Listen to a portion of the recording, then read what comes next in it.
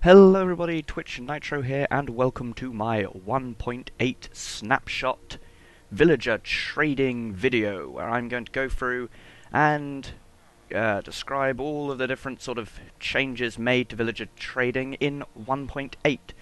So, where do I start? Well, first, as you can see, new villagers will have multiple trades. It's not just a single trade anymore. When you come across a villager, it'll have more than one trade available from the get-go.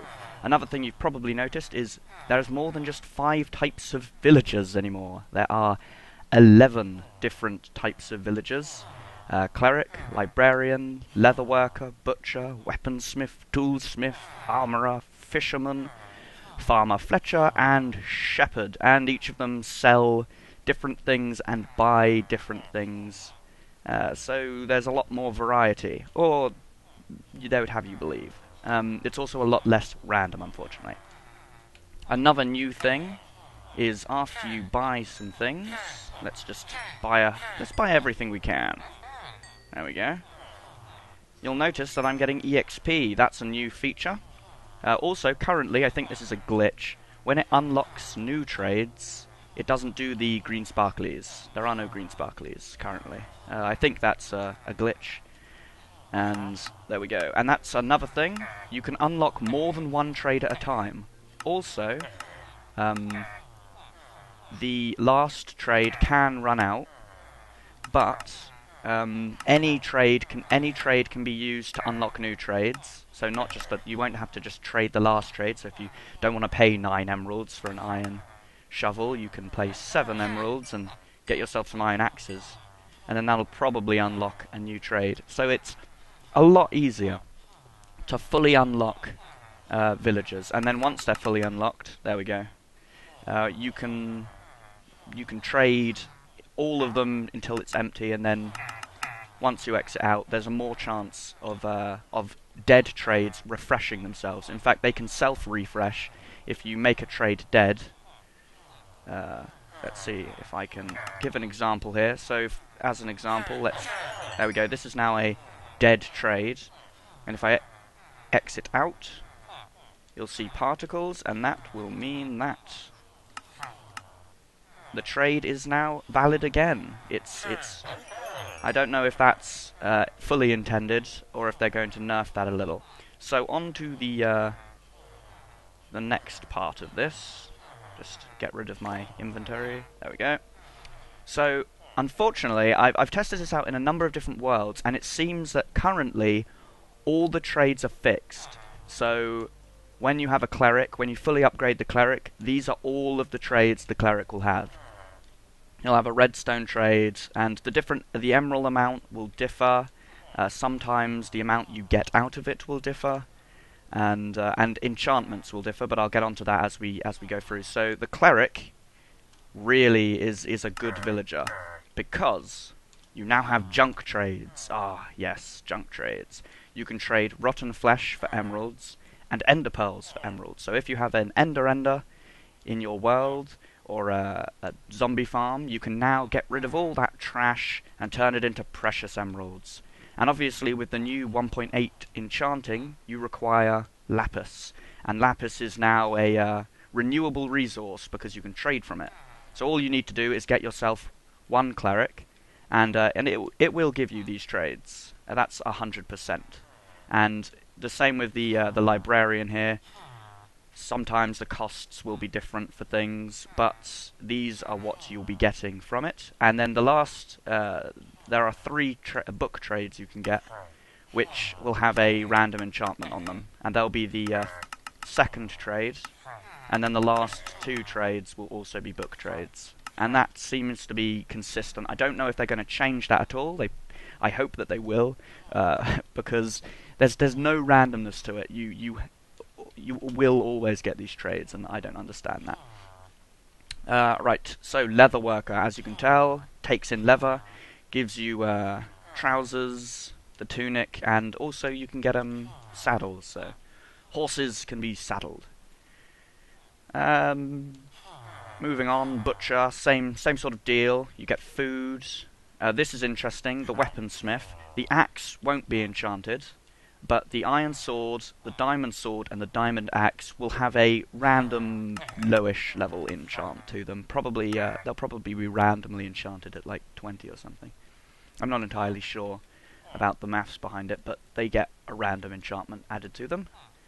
Oh, another good thing about it is whenever you get to this trade, the diamonds for emeralds, obviously in the past that's a dead trade. You would hate that villager because you never want to trade diamonds. You don't have to do that anymore, which is something good. What happened here?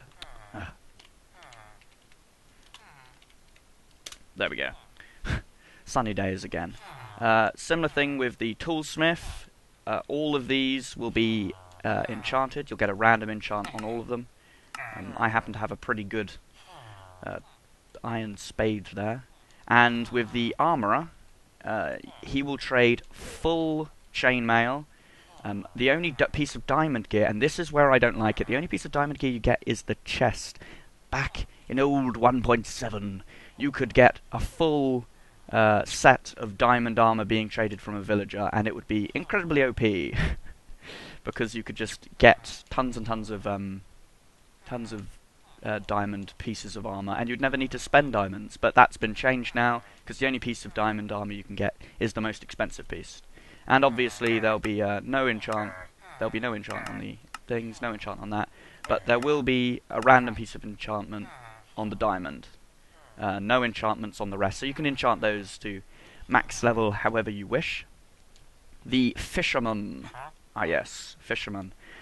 He takes in string because obviously he needs it to make his fishing rods, and he takes in coal because he needs it to cook his fish. There's a sort of pattern to these things.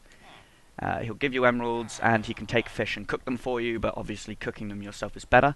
The only real okay trade here, other than the cash ones here, is you can get a fishing rod. So you might want to go through a number of different ones of these if you have a villager breeder. You might want to go for a number of different fishermen to find a good fishing rod. Let's have a look what fishing rod this guy has. Yeah, unbreaking 2, lure 1, nothing too special.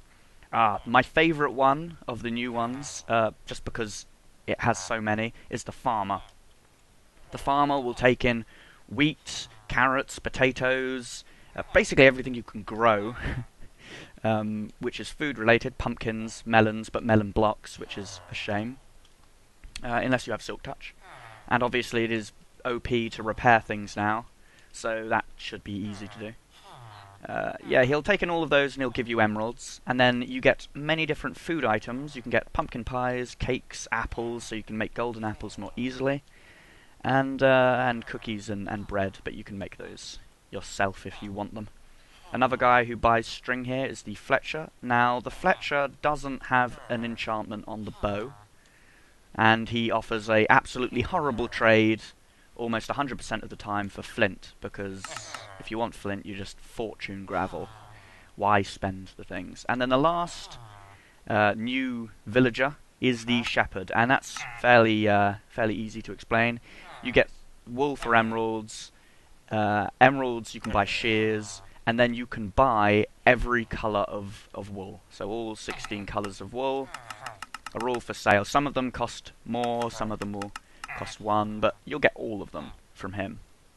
And it's fairly easy to unlock him as well. You just have to trade a couple of times, and then all the 16 wool types you can buy. So, as you can see, quite a few good trades. You can't really exploit them anymore, except for the sword, the diamond sword, and the diamond axe, and the diamond pick, and then the diamond chest piece. So, I think that, you know, it makes sense. Diamonds are now more useful for you because you can't just get a really good villager and then exploit it thoroughly. But yeah, overall I like the new trading system, and I really do like the fact that Lapis has a new ability. But it kind of takes the fun out of trading, because once you have these 11 villagers, you don't need any more. You might want to go through some librarians to get different books. They can trade some pretty high level books, I think. Yeah, there's a fire protection 4 here, so you can get protection stuff up to level 4, which is pretty funky. So I hope this has helped you out with your 1.8 trading questions. It is a lot easier to unlock things now, and once you get yourself a good cleric, you can pretty much get all the emeralds you need. So yeah, I enjoy it, and tell me what your thoughts are in the comments section below, and I shall see you all next time. And remember to leave a like if you found this useful. Goodbye, everybody. Bye.